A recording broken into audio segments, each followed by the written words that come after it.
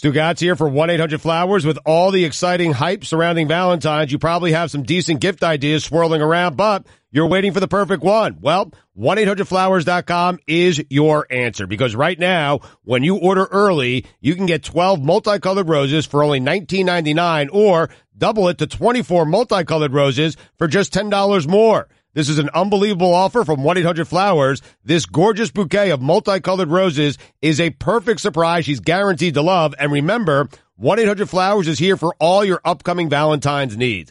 A dozen multicolored roses for just $19.99, or an upgrade to 24 multicolored roses for just $10 more is an amazing offer. When it comes to life's meaningful moments, choose 1-800-Flowers.com to order a dozen multicolored roses for just $19.99, or upgrade to 24 multicolored roses for only $10 more. It's simple. Go to 1-800-Flowers.com, click the radio icon, enter code Dan. Again, go to 1-800-Flowers.com, click the radio icon, enter code Dan. That's 1-800-Flowers.com, code Dan. This is the Dan Le Batard Show with the Stugatz podcast. Stugatz was eating up the sports news seconds ago. Brady ends his relationship with a Boston radio station as we kick off Monday Sports Radio Super Bowl week. He didn't end his relationship yet. He is contemplating never appearing on the station today. Threatening to. Yeah. I don't know why Tom Brady would do any radio interviews ever again in his life. Like, what? I mean, your wife makes more than you, dude. You really need whatever it is they're paying you for that.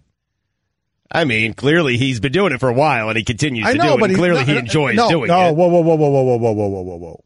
Clearly he enjoys doing it. What clearly about Tom Brady being interviewed do you see him enjoying? And ever?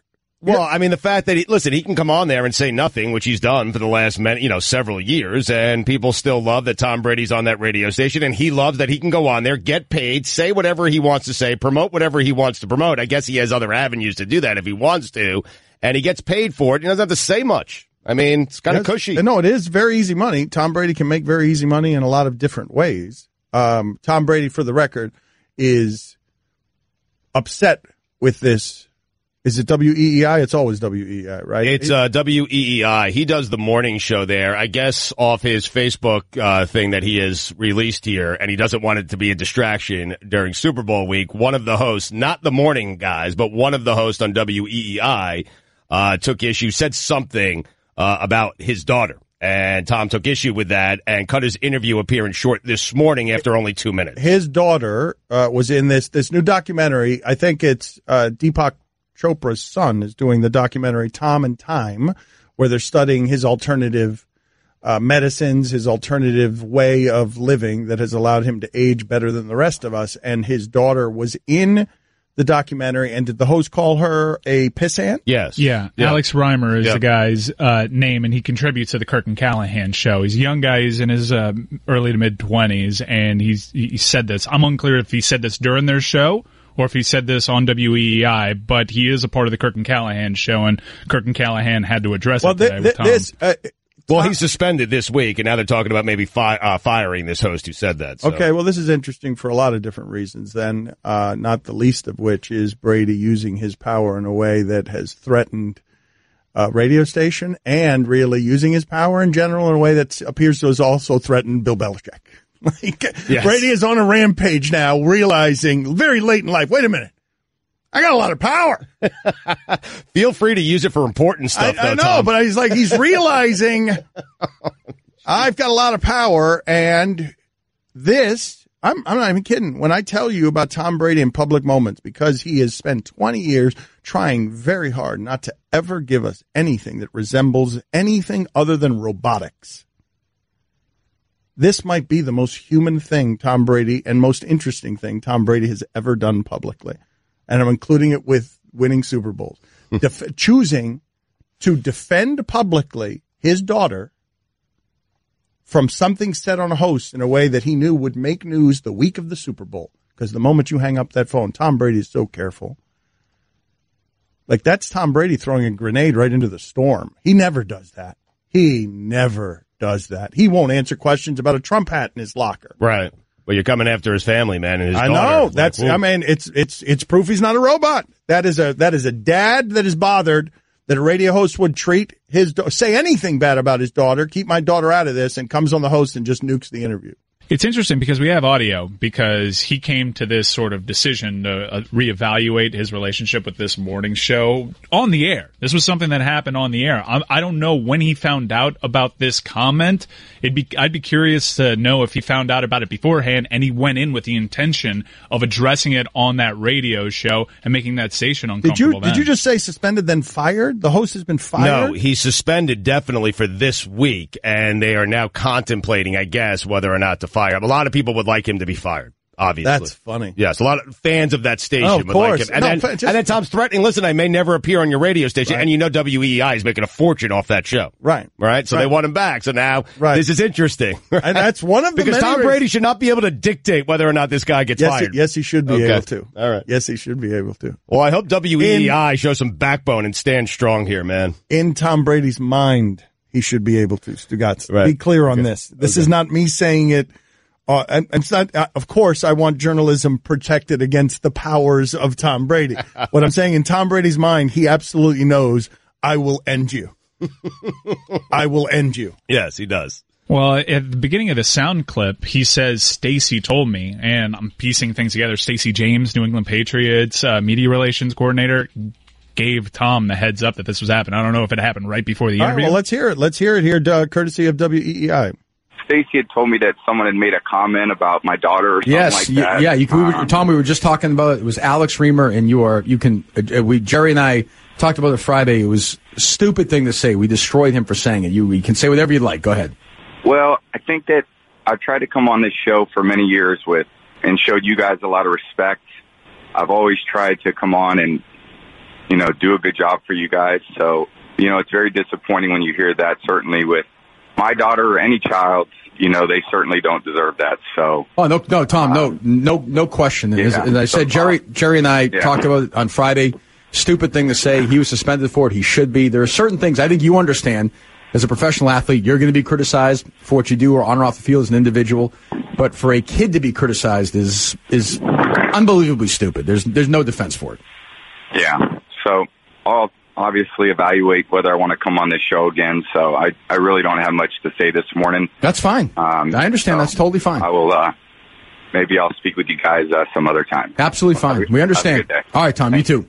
That's a hurt dad, dude. Like, you could hear it in his voice. He's just a hurt dad. Like, he's not comfortable with any of that stuff. He doesn't want to be out there doing public things that create waves the week of the Super Bowl. Like, he's been a robot for 20 years avoiding that controversy deftly. And the hurt dad just in the middle of it is like, I'm leaving. He knows that that's going to be the news of the day. But you released this thing right around the Super Bowl, and people are going to react, especially in that market, to the thing that you release. So you don't want distractions, but, you kind of created it by releasing it. The part that I'm fascinated about. Don't do that. What do you mean don't do that? Don't put this on Tom Brady. I'm not putting it on Tom. To do with the release first off, Tom Brady has every right to be upset. He should be upset. I'm questioning whether or not this guy should be fired or even suspended for just simply commenting on something that Tom Brady put out there for everyone to see. Stugotz, this is you representing the Stugotz self-interest if I want to say whatever it is that I want to say without Tom Brady coming in and firing me. And, of course, you'd want that power. Tom Brady could fire me, right? Yes. Yes. Yeah, well, this is what I find most interesting about this story. I don't care about the particulars. What I care about is the idea that Tom Brady at bleeping 40 is figuring out in front of all of us the power that he has. He just used it on his coach in a way that got Garoppolo traded, if you believe in the reports. Yeah. We think. And now he's using it on these radio hosts who are profusely apologizing at his knee. We're sorry that we hurt your daughter so wrong. That punk deserves to be suspended. And he's like, nah, I don't feel like talking this week. And he turned a shoulder like his supermodel wife and walked off. How much power that voice has, man. Use it. It would be. I wish that Tom Brady had been this his entire career instead of subservient to Belichick at every turn, because then you would have seen some of the crud that LeBron James creates every time he goes someplace. We lost out on all of that, and Tom's just now figured out this late in life that it might be fun. Wait a minute. I could do a documentary with Deepak Chopra's kid. I could do a documentary and I could just put out there my message of healing, and I don't need to do it anymore with the radio guys that I've been doing radio interviews for 15 years. Right. I could just do it on my own. Yeah, he could literally turn on any social media thing that he has and he could deliver his own message every week without anyone asking questions. It appears that he is just now realizing that he has that power or just now is willing to use it. One, when threatened in late age mortality of his career by his coach with the younger quarterback in tow, or with radio hosts that are attacking his kid, and he's just an angry dad. Like, what is the most interesting thing Tom Brady has ever done in public? Is that it? Did we just hear it? Because that position purposely disguises its personalities so as to never cause a team distraction. More than any in sports, the quarterback personality is hidden. The real personality is hidden from you more than anyone else who plays in sports. That guy is hiding all the time. Is this the most interesting thing Tom Brady has ever done, being a hurt dad in public? Yes. What else would qualify? Cheating? Like the cheating scandals? The way he handled Goodell? The way he handled Goodell would qualify. But he just doesn't have any of these on his resume, and I just think it's really cool that Super Bowl week starts with Tom Brady just being a hurt dad. Hi, this is Papi. Do you know that my TV show Highly Questionable is not only on ESPN2 every day at 4:30 Eastern, it is also available as a podcast. You can listen or subscribe to the Highly Questionable podcast on ESPN app, Apple Podcasts, or wherever you listen to podcasts. Don Lebatard. Stugatz lies so much, and he doesn't take inventory of his lies, that even when he's telling the truth, we don't believe him on anything. What's wrong, Stugatz? What are you objecting to? I mean, listen, I've done this to myself, so I'm frustrated at myself. I'm not going to lash out elsewhere because I understand why everyone would think that I was the one who did this. But I am sitting here telling you guys that I did not do it. Stugatz. You absolutely took a bite out of a piece of pizza and put it back with the rest of the pizza. It was me. This is the Don Lebatard Show with the Stugatz on ESPN Radio. All right. Magic Johnson has said some things. There have been things said by Magic Johnson. People who don't normally say anything are saying things today. Magic Johnson, a fundamentally useless Twitter follow. Put it on the poll, Guillermo. Is Magic Johnson a fundamentally useless Twitter follow? There's only one worse than Magic, and it's Pau Gasol. Pau Gasol is very bad as well. It's really bad. But he said something. We'll get to that in a second. I also want to get into Stugatz's longtime beef with MC Hammer in a second as well. But Amin's got another theory on this Tom Brady thing. Amin El-Hassan, who likes to do a private show for me here on text while we're doing our show. Right. He is arguing with me. That is not proof that Brady isn't a robot. It's proof that Brady has a wife. Tom, baby, I'll talk about it next week after the big game. Giselle, mother bleeper, you will say that bleep today on that show, and then you'll hang up. No matter how apologetic those hosts are. Right. And now I'm thinking Giselle was behind the whole Garoppolo thing. Honey, I know what it's like to be an aging supermodel. Get him out of here. Right. I think, Put on the poll, Guillermo. Did Giselle say, honey, I know what it's like to be an aging supermodel. Get Garoppolo out of here. End quote. So you're saying that she traded Garoppolo. That's right. Yeah. That's even better. Did Giselle trade Garoppolo? I would say that normally I'd be willing, and I'm not saying he's wrong to go down this path with Amin, but I will speak as someone who has two daughters, and I wouldn't need my wife to defend. Like, I wouldn't need my wife telling me anything on that. I mean, that's the Super Bowl story I want to break this week. Yeah. Did Giselle order the code red? Is Giselle running the Patriots organization from the bedroom? Put that on the poll as well. Is Giselle running the Patriots organization from her bedroom? These are a lot of polls, and might I suggest you tread lightly. Tom Brady's very clearly powerful, and only one other talent in this room had his name attached to Tom Brady in nasty headlines last week. Well, what happened there? Because I've been unplugged from the media, Mike really enjoyed sending me these TMZ. What happened with me and TMZ last week? What happened? TMZ I saw a tweet from TMZ that was Dan Le Batard kinda sorta, which for TMZ, this is this sort of couching. I mean, that's flimsy even for TMZ. Right. Dan Le Batard kinda sorta accuses Tom Brady of steroid use. I did not do that. I did not do that. Kinda sorta. No, just kinda sorta. According to TMZ. You kind of sort of asked the question. Not kind of sort of, according to TMZ. Do whatever you want with that. If TMZ reports something as kind of sort of, you be discerning about that. Right. So is this kind of sort of Giselle is running the Patriots? I think she is. I think that's a fact. Okay. That's one of Dan's two moves. Move number one is FaceTiming his celebrity friend. That's right. And move number two is kind of sort of just asking the question. Just asking the question. He's on it. Provocateur. You guys have unmasked all the secrets. I'm just asking questions. What? Making you think. I'm not saying it. Asking you to open your mind. I'm not saying it. I'm just asking the question, kind of, sort of. Just kind of, sort of, according to TMZ. I love the idea of Giselle trading. This is not implausible. I have not heard this theory espoused by anybody, and it is not implausible to think that Giselle wanted Tom to start using his power. She knows how to use her power. And sometimes I'll kind of sort of ask, and then I'll follow that up with, if you had to make a bet. And sometimes I'll follow that up with, gun to your head. That's my favorite game. That's right. Game show. Gun to your head. Tom Brady's doing it legally. The gun's not real, but you have to think it is. I did gun to your head on Trey Wingo last week, and he was mortified. What man. you did gun to your head on Trey Wingo? Gun to your head. Do you think Vlad Guerrero ever took steroids? Oh, Trey Wingo must have tap danced. Why'd you do that to Vlad Guerrero? I don't know. I was trying to make a larger point about we're just picking and choosing randomly who gets in and who doesn't get in. Tom Brady, Dan. Why'd you do it to No, Tom? because Tom Brady. No, wait. First of all, I didn't do it. I just kind of sort of did it according to TMZ. And furthermore, I was just asking the question. If someone ages like they've never aged before in the history of the position and the history of aging, might there be something there worth sniffing around if you were a journalism outlet bigger and better than kind of sort of Totally TMZ? fair. I understand. I mean, I was just asking a question to Trey. If you had to make a bet to win a game show, game show's called Gun to Your Head. Yeah.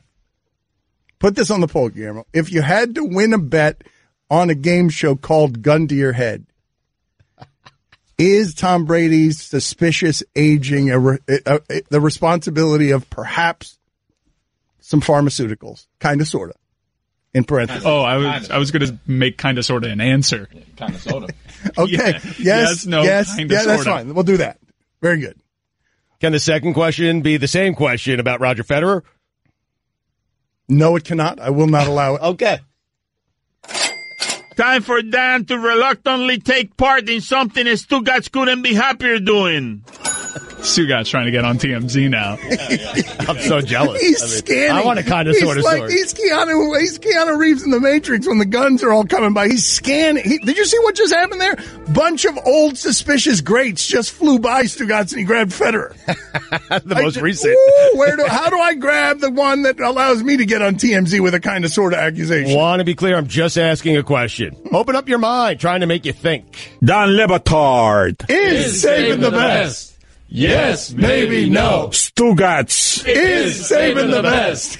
Yes, maybe no. This is the Dan Le Batard Show with the Stugatz on ESPN Radio. ESPN Radio is presented by Progressive Insurance. Guest on the Dan Le Batard Show appear via the Shell Pennzoil Performance Line. Get the feeling of being rewarded with gold status at Shell with the Fuel Rewards program. Download the Fuel Rewards app. Join and start saving 5 cents a gallon today. Here's your SportsCenter update. Australian Open Finals for the women. Caroline Wozniacki defeated Simona Halep to win her first Grand Slam title. For the men, Roger Federer defeated Marin Cilic, winning his 20th Grand Slam championship. And finally, I bleep you not, CBS has ordered a pilot for a Magnum PI reboot. You got to be. That can't be true. That is You're true. You're making that up. I am not making it up. For all the latest headlines and information, tune in to SportsCenter on ESPN Radio all throughout the day. Guillermo, put it on the poll. Should CBS be ashamed of itself? I mean, you're just trafficking in old people. Right. I can tell you yesterday they should have been ashamed of themselves because I had invested 4 hours in watching golf because Tiger Woods was back and Jason Day, and there was a playoff, and Jason Day was in the playoff, and I love Jason Day, and they cut me off after investing 4 hours. You know what CBS did? Cut me off and went to the red carpet at the Grammys. Not the Grammys, the pregame to the Grammys while a main event was going on. Ashamed of themselves. Seriously. That is a terrible job. Okay, but now you've contaminated the poll because now the people voting on the poll will be wondering whether CBS should be ashamed of itself for yesterday or whether CBS should be ashamed of itself for not having an original idea since 1982. Totally fair. My apologies. You want to? How do we undo what I just did? It's done. Oh, it's over. It's too late. We got to keep it moving. All right. There's no fixing it. We just got to move on. All right. I had to get that out there, man. I understand. It's very important to you. Yes, I know. You know your network skews old when you're rebooting a show whose star stars on another show on your network. Yeah, right. It's just now put it back on the poll. No, they should keep doing that. They should keep doing that with like Murphy Brown. Just do the Murphy Brown remake. Just take out all their old stars. They're the 7 of them. Yeah, there'll be Quantum Leap while Scott Bakula stars in NCIS New Orleans. That's a good show.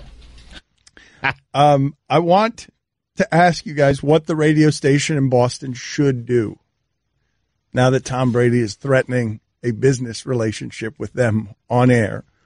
I don't know how valuable the host is to the station. That would be an important part of it. Well, Tom Brady's show is going to be more valuable than whoever that host is. It's going to be more quantifiably valuable. Sponsors will pay for it than whatever it is that host earns in money. If the way that we're doing this is based on money and not, you caving in the face of Tom Brady. Well, here's what we know. He makes contributions to Kirk and Callahan, but his name is neither Kirk nor Callahan. Mm-hmm. Right. So, but does he have his own show later in the day? I think he might or something like that. It sounds like and I know nothing of this, but it sounds like he does other stuff for WEEI just based on how radio works. You know what? I don't think he should be fired. I'm not even certain he should be suspended. But I guess having sat in that seat and I was the vice president and general manager of a station down here and made 100 bad decisions, wrong decisions. More than that. Thousands, millions that I regret. And I wish I could go back and undo them, including the firing of Allison Turner. Simply because someone sent me an email that I was not supposed to see with her true thoughts about me on that email. I think this guy, I would hope that WEEI learn from my mistakes, have some backbone. Your host said something, not saying it's great, and Tom Brady has every right to be upset, but it's not a fireable offense, not in my opinion. Unless Tom Brady says it is. Yeah. I'm saying that's the problem. We had the Dan Marino show once upon a time. That's one of the things that's interesting about it. Tom Brady absolutely has the power to end him, and I wonder how much Giselle wishes to end him. Because it strikes me as something Giselle would be more likely to do and more comfortable doing than Tom was. Right. But listen, Tom Brady, there's some stuff. I know Captain America, he appears to be perfect, and for the most part he is. But he's done some stuff along the way, which is questionable. Okay? Like, you're going to get a guy. You have everything, Tom. Wait a minute. And you're going to get a guy fired. Quit fighting on behalf of the little guy in this circumstance. Like, the little guy was wrong and suspended and should have been suspended. Don't attack kids. I know. Yes, I agree with that. You do and you don't. You don't want any ramifications. No. You don't want any ramifications to anything you say. That's true. That's where we are with your agenda here is pretty clear. Well, but I also have kids. I understand why Tom would be upset and come out and say something. Well, stop that. But you said it, okay? And if you want to continue a relationship with the station, then do it. And if you don't, then don't. But don't get a guy fired over it. And understood. The points you're making are valid ones. But this is, when this stuff hits close to home, any of it, it tends to alter your perspective. For example, Stugat says he was conflicted this weekend watching Tom Izzo get caught in some of these flames at Michigan State. And Tom Izzo is a friend of the show. We enjoy Tom Izzo's company. Tom Izzo plays the accordion. He comes on our show and he plays his Christmas carols. He's super gregarious.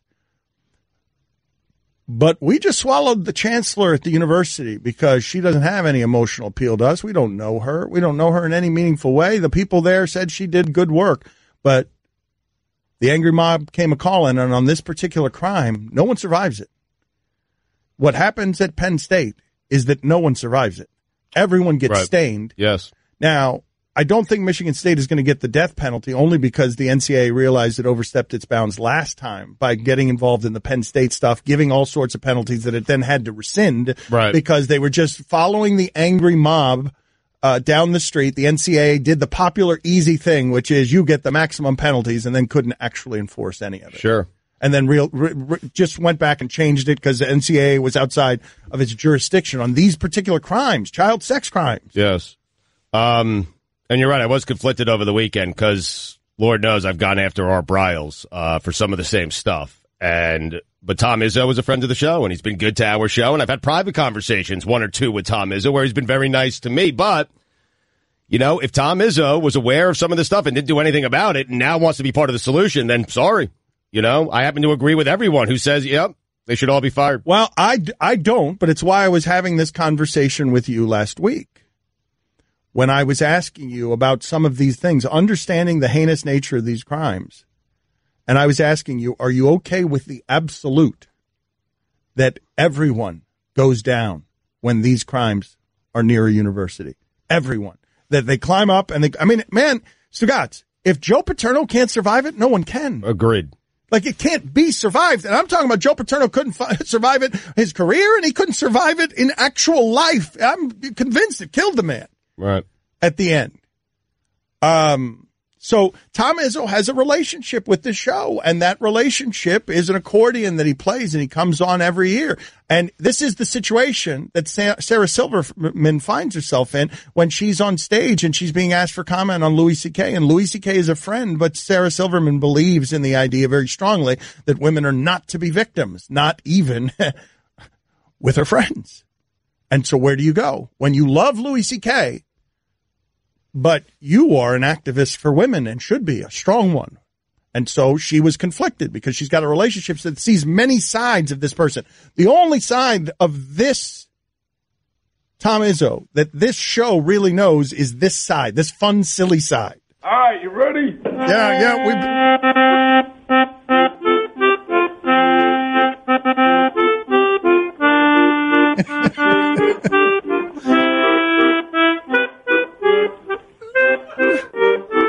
Wait a second now. I got to start over. I'm in the wrong key. Judgment free. That's all right. Judgment free, Coach. Judgment free. I ain't singing. You're the one singing. You want us to sing? Horse open sleigh, over the fields we go, laughing all the way.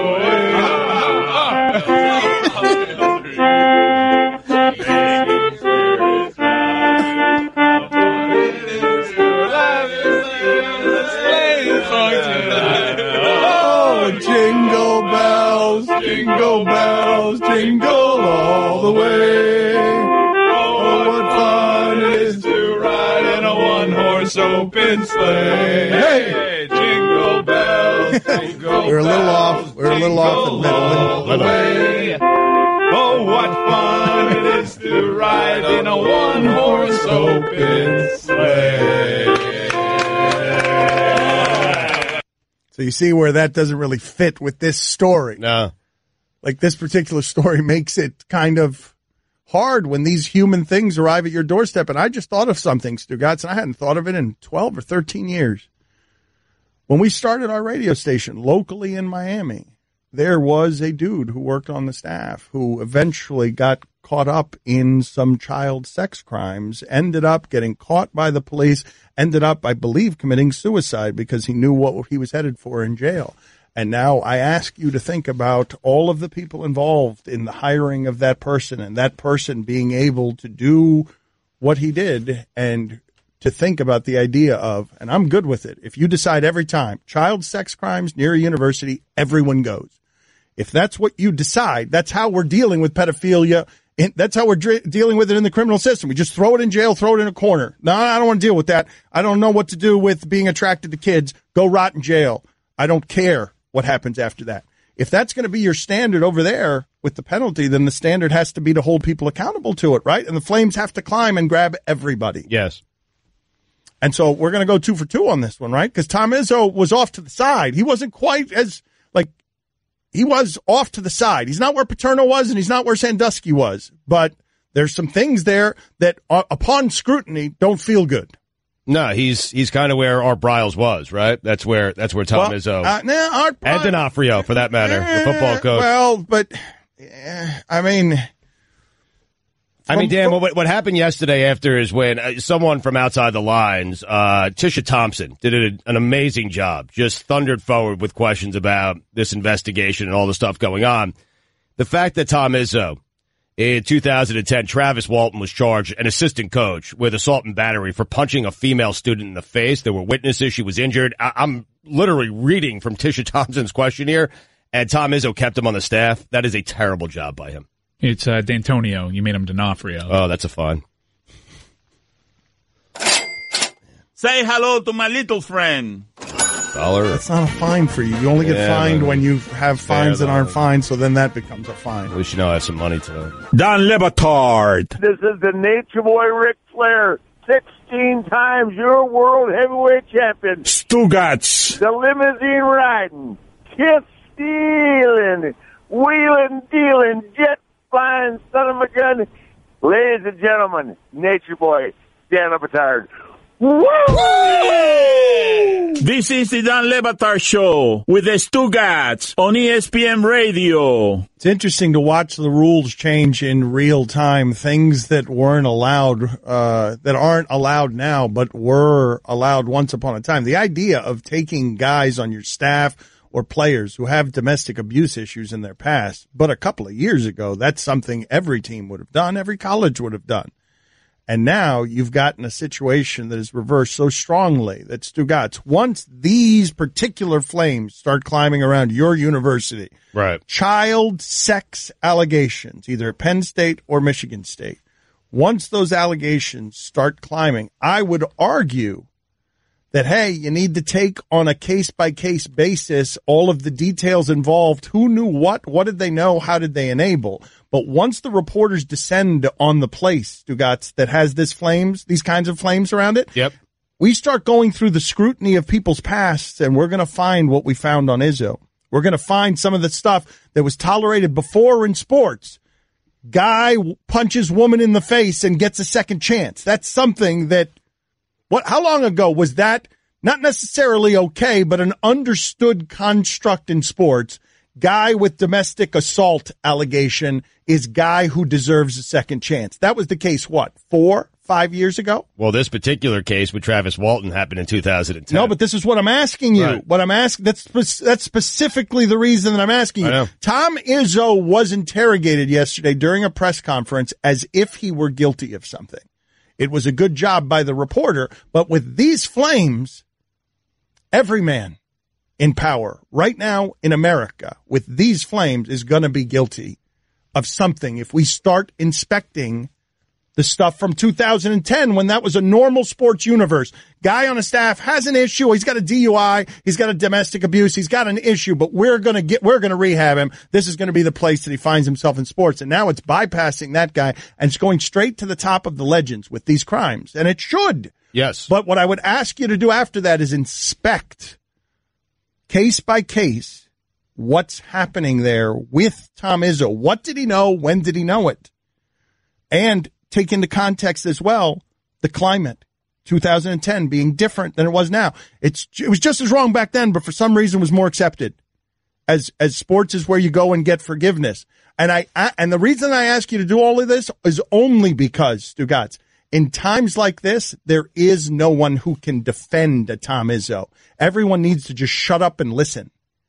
And the problem is no one can rise up to point out to you the way that Cam Newton did for Jerry Richardson. Like, that's not something people do. It becomes very hard to be a friend in these times to the person who's accused of the thing that will make the angry mob turn on you next. Sure. I mean, you even have Magic Johnson tweeting out, if anyone knew about this and didn't do anything about it, athletic department all the way up to the NCAA Board of Trustees, everything, they should all be fired. Yeah, but the important part is the if at the front of that. Like, I do think those things need to be case by case. Of course. Because from what I could gather of what I read about the chancellor of Michigan State, like, there wasn't a lot that she did wrong. as far as I could tell. But a lot of wrong happened under her watch. Correct. And if it costs the job of the chancellor, then how can it not also cost every coach? Who can withstand it? If Paterno can't withstand it and the chancellor, who otherwise acted okay, can't withstand it, then why the hell should the basketball coach, even if he's innocent? I can't imagine he will withstand it. I can't imagine. I don't know. I don't even know if he's in trouble right now. I just saw this happen with Penn State, and I saw how it happened. I saw how quickly it turned from the trustees defending Joe Paterno to realizing they could not simply put a voice on anything that sounded like a defense of these most unspeakable crimes.